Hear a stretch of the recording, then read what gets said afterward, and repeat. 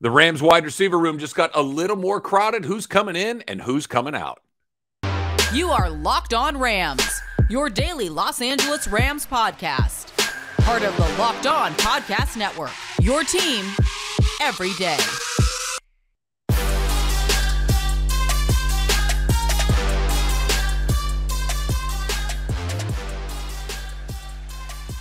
Thanks for making Locked On Rams your first listen every day, your team every single day, free and available wherever you get your podcasts. My name is Travis Rogers. I host the Rams pregame show and postgame show on their flagship station right here in Los Angeles, 710 ESPN. I've been doing it since the Rams came back to LA back in 2016. And of course, got to enjoy that wonderful, wonderful Super Bowl 56 championship just a couple of months ago. Thanks for making us a part of your routine. Make sure you subscribe to Locked On Rams, both on your podcast feed, the little plus button, the little check, whichever platform you're using it on. And of course, Locked On Rams on YouTube. So here's what I want to get into today. I want to talk about some of the guys that may be down the road, who maybe some of these acquisitions is very bad news for. That's coming up later on Locked On Rams. Plus, I want to talk about something that I think doesn't get mentioned a whole lot as to why so many of these players are wanting to be here in Los Angeles with this version of the LA Rams. But let's start with the big news of the day.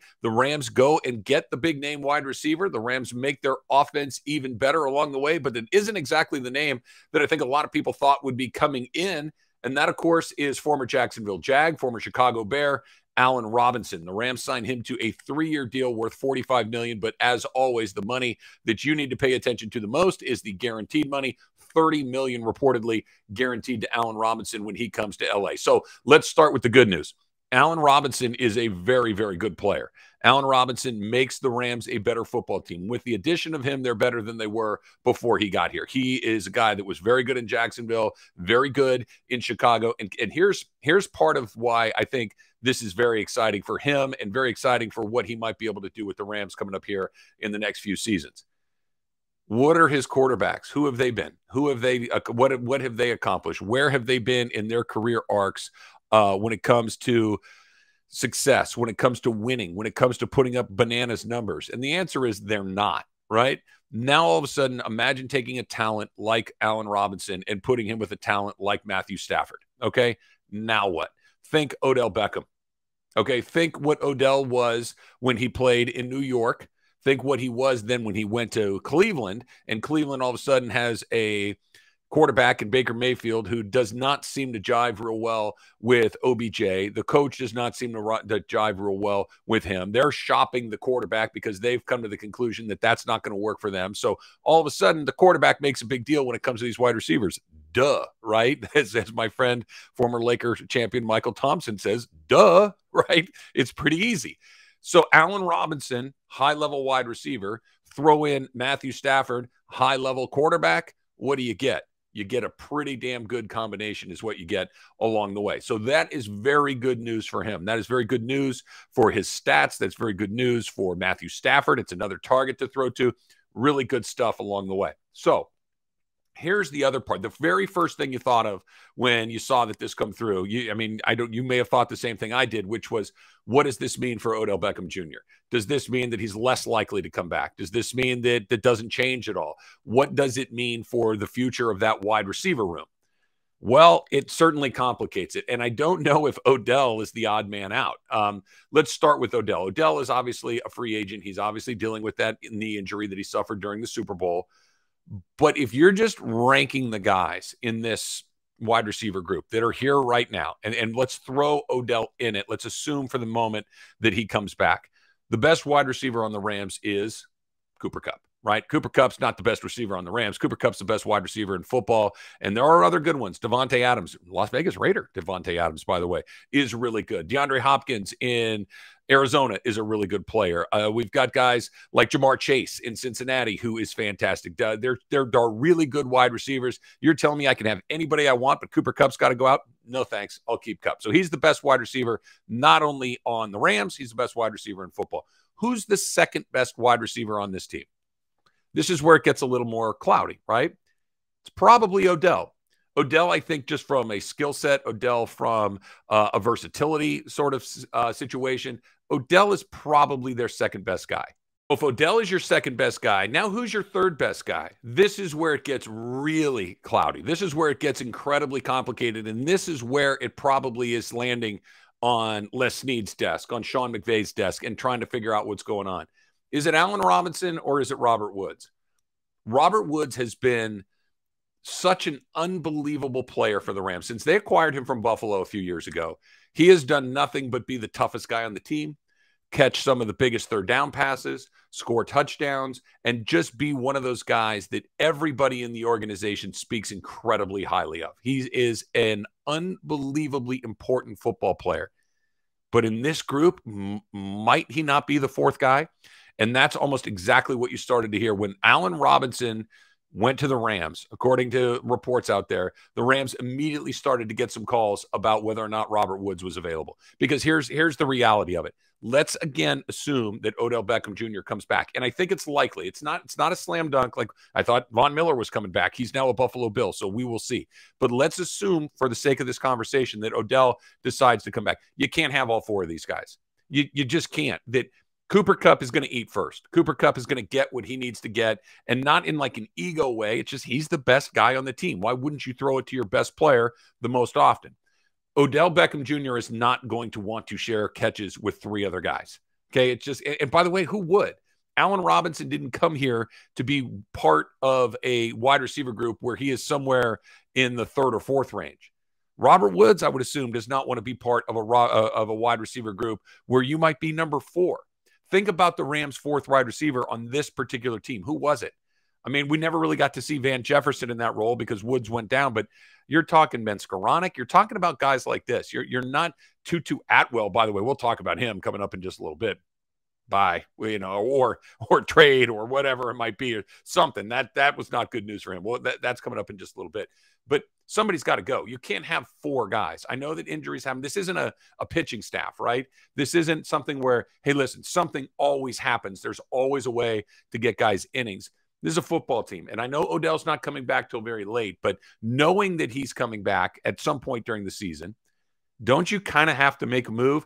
And it feels like Robert Woods is probably the odd man out in this. I would hate to see him go, but I don't know who else goes out in that group because something has to give. I just really have a hard time envisioning them playing with 4 guys at one position. And 4 high, your fourth guy needs to be Josh Reynolds. Your fourth guy needs to be Van Jefferson. Your fourth guy needs to be Ben Skoranek. It needs to be somebody that you're not really that worried about feeding on a week in and week out basis. It can't be Odell. It can't be Allen Robinson. It can't be Robert Woods. They're too good of players. They're too valuable, not just to you, but to other teams in the end. Somebody's going to give you something you need for one of those guys. And Kupp's not going anywhere. They just brought Allen Robinson in. Odell is just in a vacuum, probably a better wide receiver than Robert Woods. Not by a huge margin, but probably is. So who leaves? Maybe it's Robert Woods. Time will tell, but I would be shocked if the Rams carry 4 wide receivers for a significant period of time before they make a move. Now, the good news is, good news, Robert Woods is coming back from an injury. He says he's going to be ready for the beginning of training camp. Time will tell. It would be a very quick recovery. Odell's probably ready somewhere around Thanksgiving. So there is some time to figure these things out, but I wouldn't be surprised if you see somebody move at some point, whether it's during the free agency period, the draft, whether it's something that happens during training camp, whether it's something that happens before the trade deadline. I do think you're going to see some movement in that position group because you just have too many guys along the way. Okay, so why did Allen Robinson come here other than, hey, they're the defending champions and they got a really good quarterback? That is coming up next, but not before we talk about BetOnline. Did you watch the tournament yesterday? Always awesome, right? Always so upsets and buzzer beaters and shockers and Peacocks beating Wildcats. That actually happened. It's that time of year. College basketball's tournament is here. So for all your latest odds, contests, player props, betonline.net, the #1 source for all of your sports betting needs and information. BetOnline remains the best spot for all your sports scores, podcasts, and news this season. And it's not just basketball. Maybe you're not a basketball guy. It happens, right? Maybe you're a football guy, baseball guy, whatever it might be.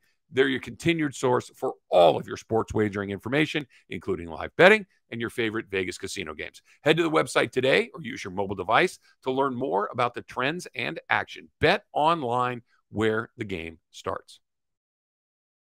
Thank you one more time for making Locked On Rams your first listen every single day. Make sure you're following Locked On NFL, Locked On Experts, covering the biggest stories around the NFL every Monday through Friday in less than 30 minutes. It, too, is free and available wherever you get your podcasts. Okay, so the Rams are clearly becoming a destination for players. They're clearly becoming one of those places that players who are hitting free agency, perhaps players that are in a situation with their own teams where they are unhappy, the Rams are a place where people want to come, right? Because here's what drives your decision making as a professional athlete. And this is the way that you would do it. This is the way that I would do it. This is the way that 99.9% of people would do it, including the players in the NFL and other leagues. Number one, where's the money? Okay, this is my job. And I know this is an unpleasant truth to think about as a fan like me, like you. But the fact of the matter is, this is their occupation. If your job said, hey, we'll pay you 25% more, guess what? You're going to go take it over there. Okay, and these guys don't have 50 years to work in their occupation. If they're lucky, they got 5 or 6 or 7. And if you are 1 in a million, you've got 10 or 12. Okay, they're going to follow the money. So the money has to be right. Number two, opportunity, right? Where am I going to get to play? Where am I going to get snaps? Where am I going to get targets? Where am I going to get touchdowns? Where am I going to get tackles? Where am I going to get sacks?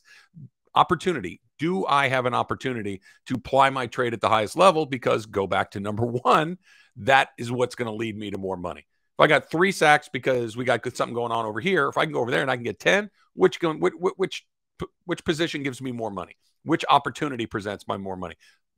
Opportunities, right? So they're going to follow opportunity there. Number two, maybe it's a hometown thing, right? I'm from this place or that place, and I want to go play in front of my friends and family. These are the sorts of things. So there's one other part, and I think this is where the Rams have jumped right near the top of the list. This was something that the Patriots had on lock for a very long time. This is something that the Kansas City Chiefs have done a very good job with the last few years. This is something that the Seattle Seahawks had going on for a while.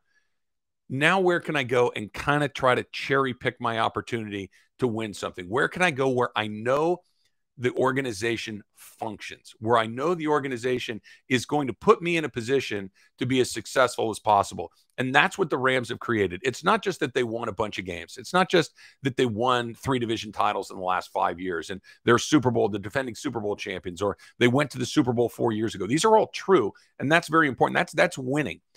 But it's the idea of, if I go there, they're going to give me a fair shot. Everybody that leaves, Von Miller's comments about leaving Los Angeles to go to Buffalo, I thought were fascinating, because he was talking about how difficult it was to leave, about how well the Rams had treated him, about the way that the organization functions, about the way that Aaron Donald sets the tone, about Sean McVay, about all of these things. This is not just, hey, we won a bunch of games. This place works. It functions. It appears to be something that's going to function for a long time. It appears to be something that is sustainable. That is incredibly appealing, that if you're Allen Robinson, for instance, and you're looking around and you have an opportunity to pick where you want to go, sure, I want money. Sure, I want touchdowns. Sure, I want to go play in a brand new stadium and all these things, but this place works. For instance, let's flip it on its head. Do the Chargers work? No. Chargers play in the same stadium, in the same city. Chargers have, presumably in a salary cap environment, you've got the same amount of money available, theoretically. I know that it kind of fluctuates. But if you could go to a place like the Chargers, where the coach is new, inexperienced, and in his first year, that inexperience was glaring and probably kept them out of the playoffs. You have ownership that appears to be anything other than committed to winning historically. Now, they've spent some money this offseason. They've made some moves. Time will tell. But just to use that as an example, there's one organization that's kind of scattershot and all over the place. They're firing coaches. They're hiring coaches. They don't seem to have any sort of cohesive plan historically. Or you've got the Rams, who over the last 5 years are about as steady of an organization as there is in the entire league. Which of those two places are you going to pick? And that's where the Rams have put themselves. When you hear a player like Von Miller was in Denver his entire career, had a great deal of success there, was a Super Bowl MVP there. And when he came to the Rams after a few weeks, he's like, this place is different. This place just works differently than other places. And he was incredibly torn about leaving because he knows that not every place is like that. Now, the money in Buffalo is very good. The team in Buffalo is very good. They do seem to be on a path that's similar to where the Rams are. The difference is the AFC is just a fist fight every single night. So he decided he wanted to go there, and that makes sense. But hearing what he said about the Rams on the way out, I think is a lot of the reason why players like Allen Robinson and other players potentially this season, next season, 5 years from now, whatever it might be, will decide to come to LA because it functions and it works. When you see somebody sign when Christian Kirk goes to Jacksonville, okay? Do you think he thinks it functions? Do you think he's looking around saying, this place, man, they got this figured out. They're going to work. It's a money play. Hey, you're going to give me a bunch of money. Cool. I'll go do that. I'll take your money for a few years. Maybe we'll be good. You're going to go to Carolina. Maybe we'll be good. Maybe there's opportunity there. Okay, I get it. Those are number 1 and number 2 on the list. I understand the desire. But when all of the other things are the same, why not? Why not go to the place that functions better than the other places? And that right now is the Los Angeles Rams. Okay, there is some bad news in all of this. And there's some bad news for some of these players that are on the Rams roster that are either going to have to accept a very different role or they're going to have to go somewhere else to do it. That's coming up next. Don't go anywhere unless you want to hear about Built Bars. Built Bars, right? Look, I'm not going to lie. I made a terrible decision in my food last night. It was a bad decision made in the heat of the moment because I didn't have my Built Bars handy. I forgot to put some more into my car, so I had to make a terrible decision on the fly.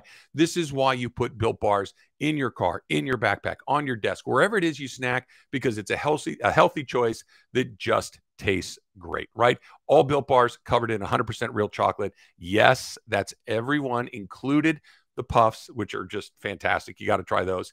Here's what you do. Go look at the label on a candy bar, and you're going to see what's in there. 240 calories, 30 grams of sugar, dozens of net carbs, all the stuff that makes you feel like you know what. Built Bar, 130 calories, 4 grams of sugar, 4 net carbs, and 17 grams of protein. You're going to feel great. You're going to feel good, and between your ears, you're going to feel good because you made a good choice. Mint brownie, coconut almond, all the flavors are amazing. You got to go try them all out. Here's how you do it. Built.com, BUILT.com, built.com. Use the promo code LOCKED15 and get 15% off your order. Use promo code LOCKED15 for 15% off at built.com and start making some better choices.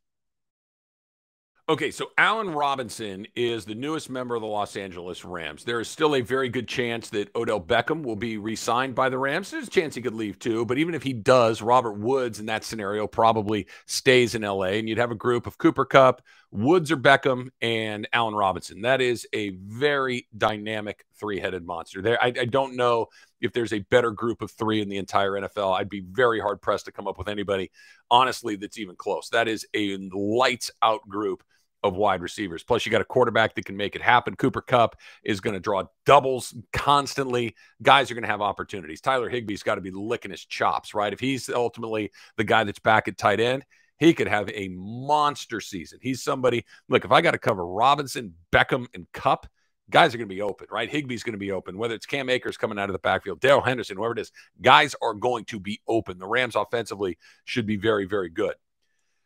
But there are some guys that are probably looking at this saying, yeah, this is not going to work out super great for me. 2 names, of course, kind of go right to the top of the list. What does this mean for Van Jefferson?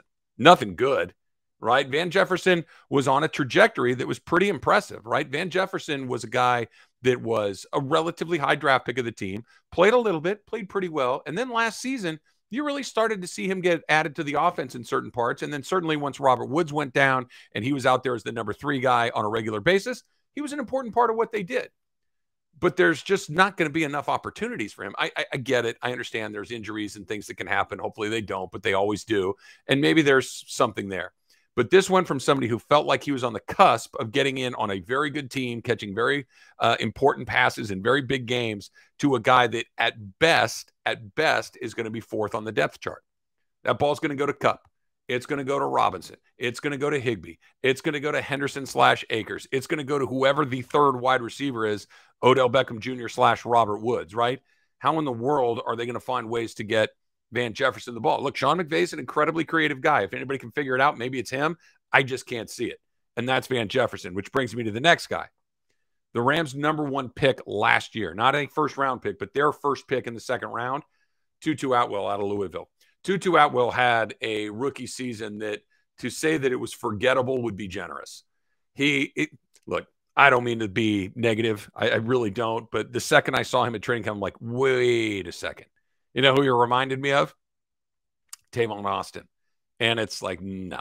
Tavon, I know he's still around. I know that there's a place, returns and things, whatnot. Fact of the matter is he's so small and he's so frail that every single time in the preseason, every single time during the early part of the season when he was around, when he get hit, you'd hold your breath. You just didn't feel like he was an NFL player, and he's just not big enough. He's just not sturdy enough along the way, and it kind of bore itself out because he got hurt early in the year, and he virtually had no impact on the team. I don't think he caught a pass. He had a couple of returns, pretty mid, right? It was just one of these things.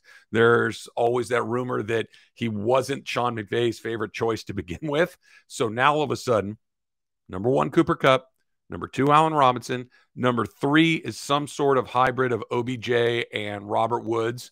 Number 4 is Van Jefferson. You were just the second-round pick of the defending Super Bowl champions, and you might not be on the field. You might not have a place on the roster, quite frankly, because the only thing he can do, maybe he could be a return guy. Maybe Brandon Powell is a lot better as a return guy than Tutu Atwell. I know that they have a lot more capital invested in Atwell than they do in Powell. The fact of the matter is the Rams don't seem to care too much about that.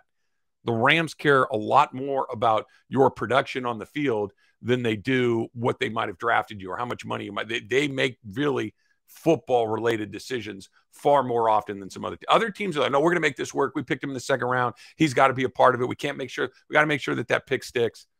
Rams don't operate like that. Do you help us? Not really. Okay, let's get a different guy. That's kind of where Tutu Atwell is. So as exciting as it is for Rams fans like me, like you, if you're listening to Locked On Rams, by the way, click the subscribe button.